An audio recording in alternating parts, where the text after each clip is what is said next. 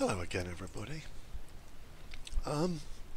Tomorrow is August Bank Holiday, and when I first caught my queens, I predicted that by August Bank Holiday I'd have workers.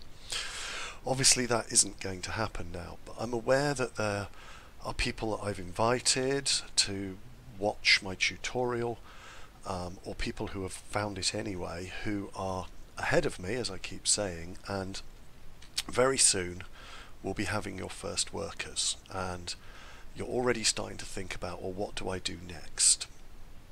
So what I'm going to do today, I'm going to talk about this that we're looking at now, Outworlds, and how you can have or connect an outworld to your test tube at this early stage. So to give you an idea, you should get between 8 and 15 workers in the first batch, and the queen should also time it so that once they're all out, it'll take about a week to go from the first one to getting all of your pupa out. But once they're all out, there should be a new batch just turning to larvae at that moment. She should have laid more eggs when you've got pupa. And yeah, this was my colony last year on the 27th of September. They were a very early colony, caught on the 23rd of June, so they had plenty of chance to grow. They went into hibernation on about 55 workers, but that's exceptional. You might manage sort of 20 or 30 is about normal. And as you can see, there's a relatively large colony there in quite a small space.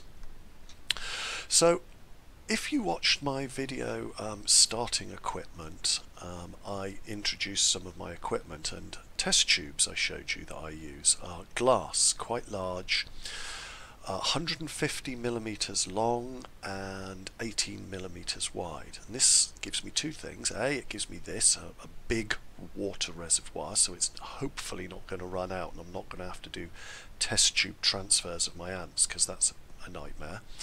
And the second thing it gives me is this. It gives me a large amount of space at the front of the test tube. And as I've said, ants don't need much space.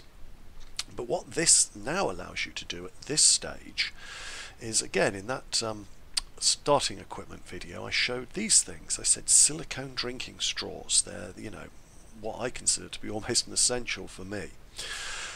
What they are, they're expensive plastic, and they're not expensive, they're cheap, but they're not that plastic that cracks. If I did this to a normal plastic straw, it would crack it, but as you can see, these stay whole, but they're still bendy, still flexible and cuttable.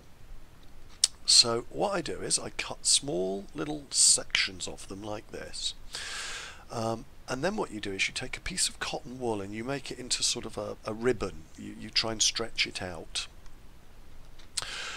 and once you've done that, you just wrap it round the length of straw and then put the whole thing into the test tube.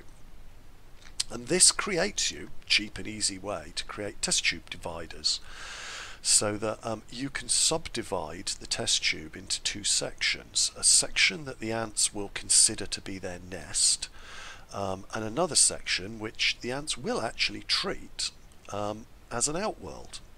Just popping it in there. Now, I just made sure that the hole was clear, and obviously if there were ants still in there, I wouldn't have been this. I mean, I'd better poke the queen there. I wouldn't have been that violent. I'd have done it very carefully. But yeah, so what I've done then, as I said, I've now subdivided, and they'd be quite happy in that small inner area. That's quite enough room for them. As you saw in the earlier picture that I showed, my ants were in a space no bigger than that with 55 of them. But this outer area here you can now use to feed, and what you do, wiggle the outer cotton around like this, just sort of threaten them a bit, and if there are any in there, and they tend to retreat through the tube into the inner area, meaning you can pop food in, do whatever you need to do, stuff the cotton back in, and then after a while they'll come back out, explore and find whatever it is that you've put in that outer area. And I find that's by far the easiest way to keep test tube colonies, is to subdivide like this. But you can, if you want to, you can get an outworld. You can get any type of outworld really, but a small one will do. And you can connect the test tube directly up to the outworld. Now, outworlds come, most if you buy one from an ant suppliers, they come with some sort of connector to them, like this that this one's got, and this is what's in there. It's got little saw teeth on it there, which clip into the base of the outworld, into a little chamber, and then obviously it's got a connector, but that connector doesn't go on the test tube, so you need to get a piece of pipe to connect the two. So you need to get some of these. These are test tube connectors. And again, in my starting equipment video I showed these. They come in different shapes, different sizes, depending on the company you use. But because I'm using a big tube, they come specifically for the test tubes that the company sells, which means that with my big tubes, yes, they go in, but they just fall out. So what I do is I wrap cotton wool around, not cotton wool, sorry, just normal cotton around the end of the test tube connector, and this then means that you get that snug fit, and as you can see they don't fall out. And I've shown before in a number of my videos, I've got these in my setup with the cotton like that, and the ants can't get past it, it works fine. And then the other end you put a pipe on, and I realised at this point it's best to put the pipe on first and then put it in the test tube because it's quite hard. But the pipe, yeah, that fits snugly on the end.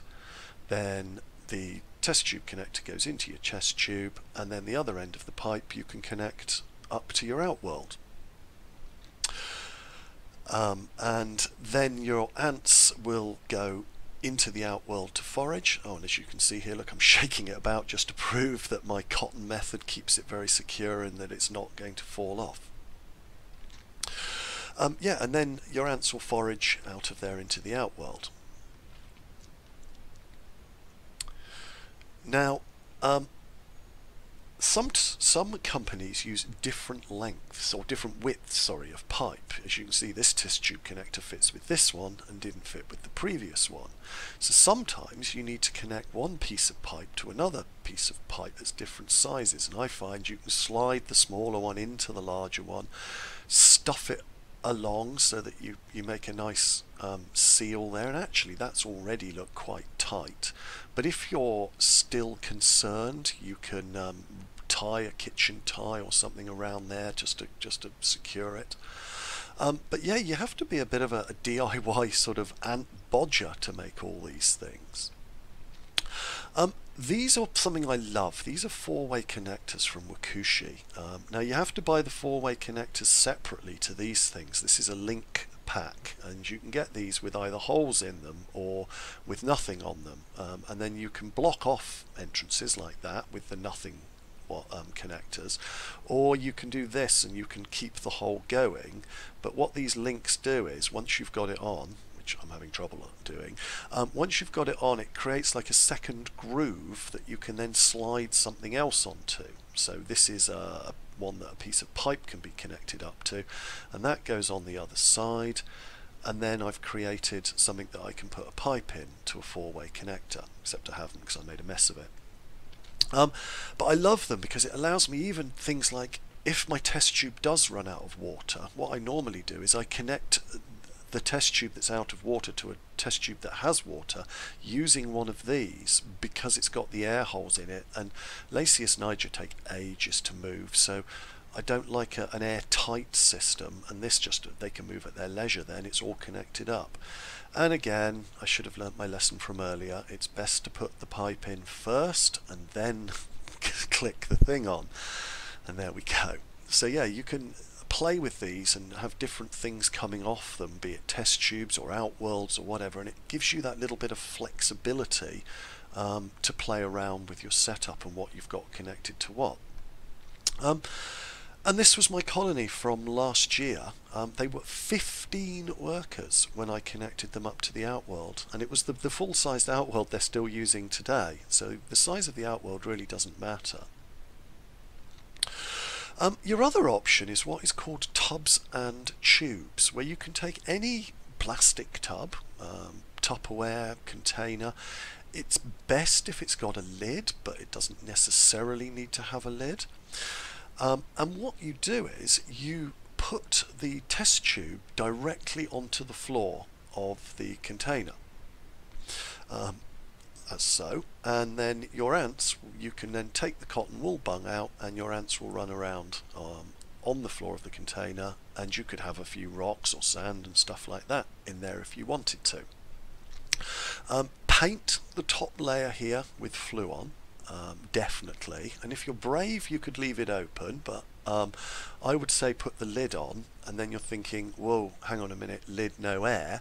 What you can do, very, very straightforward, easy solution, is just cut a hole about the size of a 1p piece, perhaps, maybe a 2p piece, and then just stuff the hole with a piece of cotton wool, just the same as the bung in the normal test tube.